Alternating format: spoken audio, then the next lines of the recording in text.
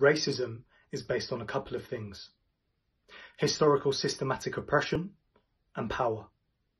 But right now, in the 21st century, racism is based on cold-blooded, unprovoked, disgraceful, savaged murder. So I ask you, how far have we come? Martin Luther King said, "I have a dream." But right now we turn that dream into a living nightmare.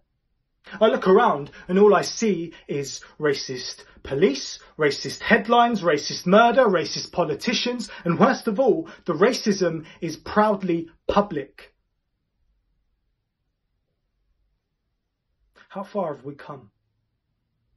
We'll retweet Dave's Black Excellence song, but won't protest against black oppression when we know it's clearly wrong. How far have we come? When in the slightest bit of conflict, we cower away and run. We, us, me, you, white people in our privilege allowing black people to go through this pain and suffering still after all these years. How far have we come? We should be ashamed of ourselves. As a privileged race, to allow our families, friends, neighbours, actors, artists, scientists, NHS workers to be living in this hell and then just sit on the fence as well, in our own little shell and say, sorry, all lives matter, or I'm not racist, I'm just not involved. And see, that right there is how racism has evolved. It's taken over the media and taken over the politics that lead us in this multicultural world. How far have we come? Whilst we sit on the fence and watch our black friends die in an arrest. We have a privilege. We are able to leave our homes knowing our loved ones will be there when we get back.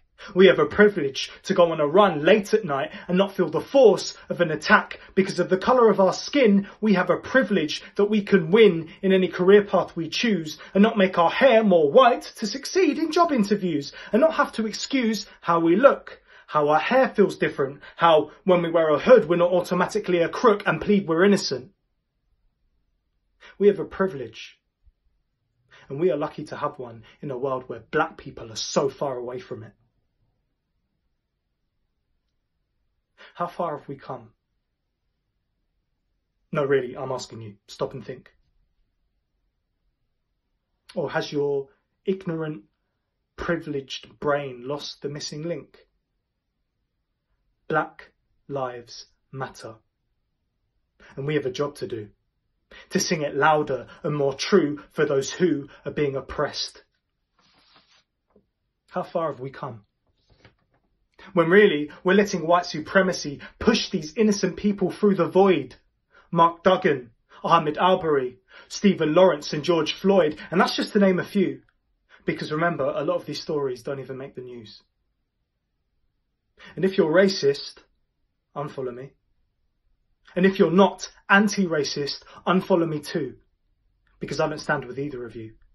Because you're just as big as the problem.